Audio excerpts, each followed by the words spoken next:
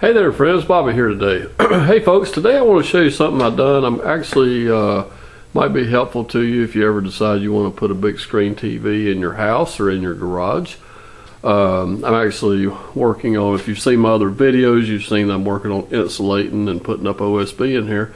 So what I did is I actually pre-wired a whole new outlet here up off the ground. This is up about probably about 6'5" off of the ground where I'm standing. So is our cable line here, because we want to mount this TV up on the wall in this area. So what we did, we actually just come off of a existing outlet right over here, and we ran us a wire out of the box, ran it through our studs here that were already had a hole drilled in them, come up here, drilled through our cross brace, ran the wire up, installed our box, installed our outlet.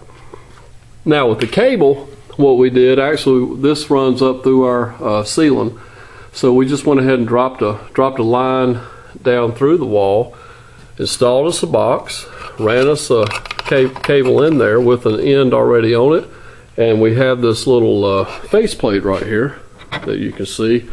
Basically all it is, you know, this cable here will screw right into that, and then after the OSB is put on the wall, we'll actually install this and shove it down on there and put in the two screws, and you got a nice little box there for your cable to screw right into. And this will be really cool because the TV will actually hide the drop cord, you know, that plugs into the outlet and the cable. So friends, I just wanted to show that to you today.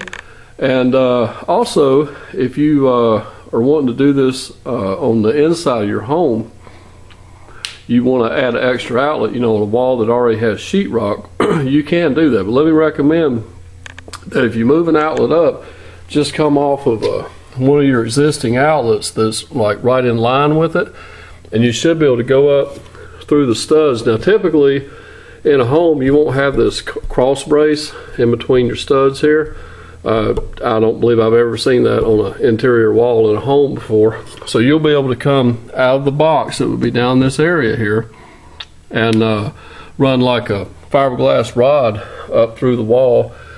Figure out where you want to mount your box at, and you don't have to actually nail it into the stud. They make boxes that you can pick up at your home improvement store to where you can just cut a hole in the sheetrock anywhere, and they have little flip tabs that flip out, and you screw them down, and that actually locks the box to the sheetrock. So you could go ahead and cut out a hole and then run a rod up through here, attach your wire into it, pull you a new piece of wire down through here to make your connection down here down low where you normally would have an outlet, and then you could go ahead and wire your outlet up here. So you could do this on the inside of your home. Same thing with the cable. You could bring it up the wall. Typically in most homes they come in, you know, through the bottom.